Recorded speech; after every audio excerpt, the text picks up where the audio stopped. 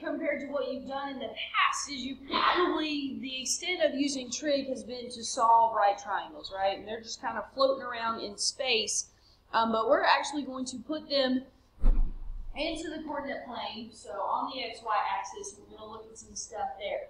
But first of all, just to make sure that everybody's on the same page, there are 6 ratios that you need to be familiar with, and I've got them there on your paper so we don't have to spend a lot of time just writing this down. But if we have our right triangle here, theta is the angle on the bottom, then you know that, SOHCAHTOA, sine equals the opposite over the hypotenuse, cosine is the adjacent over the hypotenuse, and tangent is the opposite over the adjacent. Now, that's 3 of them. You may not have seen the other 3. We call these the reciprocal.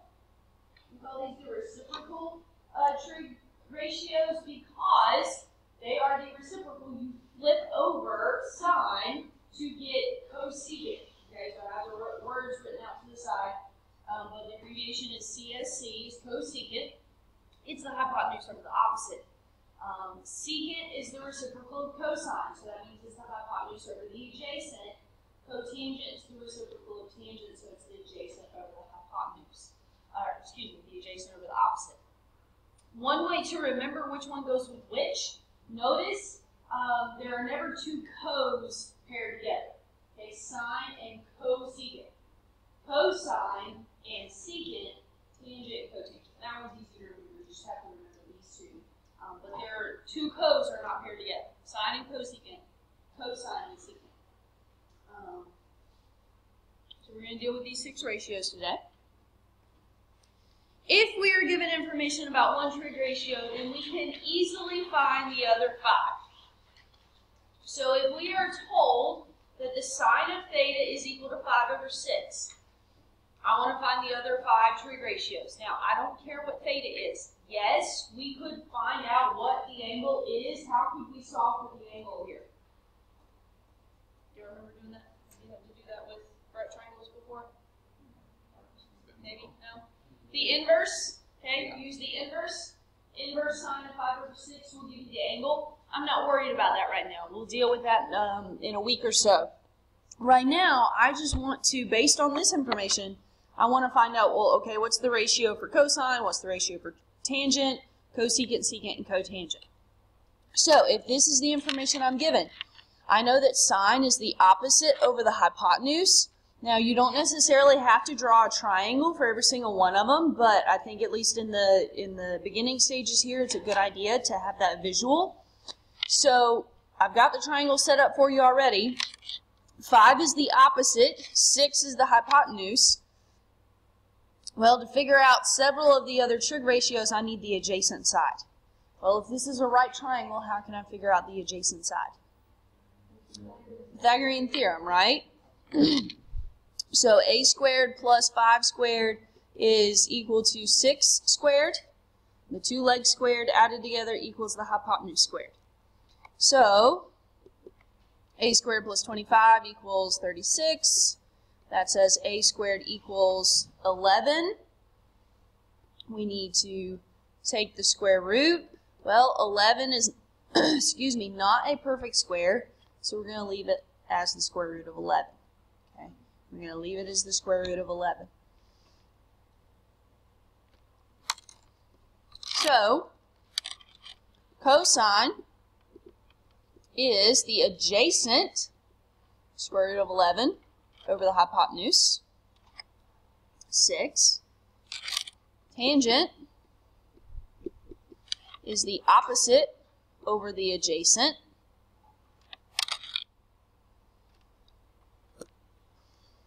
Now, we'll talk more about this later, but usually we do not leave square roots in the denominator of a fraction. So we do what we call rationalizing. To get rid of that square root in the denominator, we're going to multiply this top and bottom by the square root of 11. That gives us 5 times the square root of 11 in the top. When you multiply a square root of something times the square root of the same thing, square roots essentially cancel each other out, okay, because you multiply what's under the square roots. Well, 11 times 11 is 121. The square root of 121 is 11. Okay, So you may see, I can't remember in the back of the book whether they rationalize it or they don't when they put the answers. I'm pretty sure on my paper I did rationalize, but you may see the answer like this, or you may see it in rationalized form, but it is the same thing, and I'll prove it to you. Okay, if I type that into my calculator, 5 divided by the square root of 11, it's going to give me the same thing as 5 times the square root of 11 divided by 11. I know they look very different, but they do indeed give the exact same value. I'm fine with either one. I just wanted to show you in case I couldn't, like I said, I can't remember how the back of the book has it. Let's do the reciprocals. Okay, cosecant is the reciprocal of sine, so I can take sine's ratio and I just flip it over. So the ratio for cosecant is 6 over 5. The ratio for secant is the reciprocal of cosine, so that's 6 over the square root of 11. Again, if you want to put it in rationalized form, that would be 6 times the square root of 11 over 11. And cotangent is the reciprocal of tangent. I'm going to go back to the original one, the square root of 11 over 5.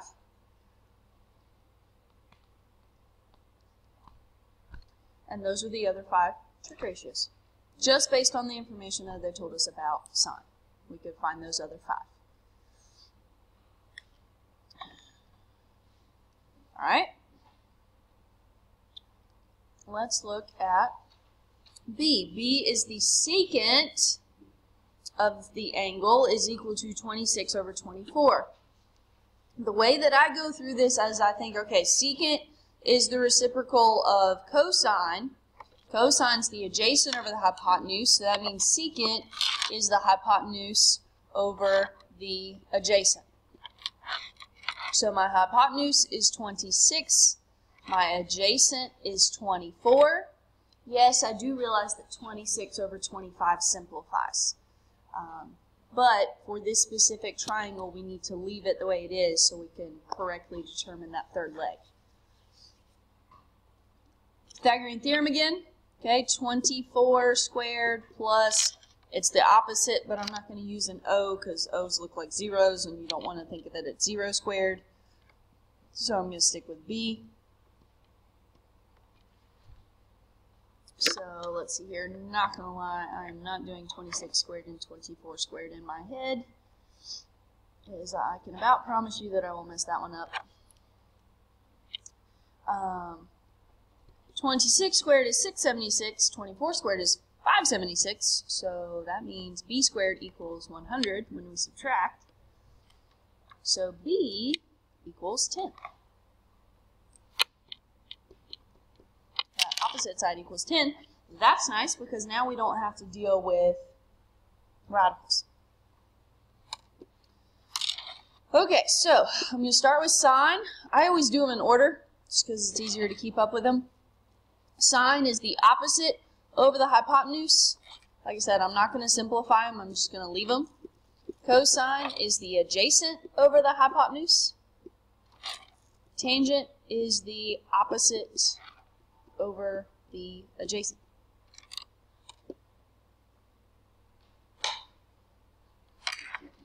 Reciprocals, flip them over. Cosecant is 26 over 10. Secant is 26 over 24, which we already had that. Really didn't have to write that one again. Cotangent is 24 over 10. There are your 6 trig ratios for this triangle. Now, what does this tell me? What this is telling you is, again, we don't know what theta is. We could figure it out, okay? But we really don't care.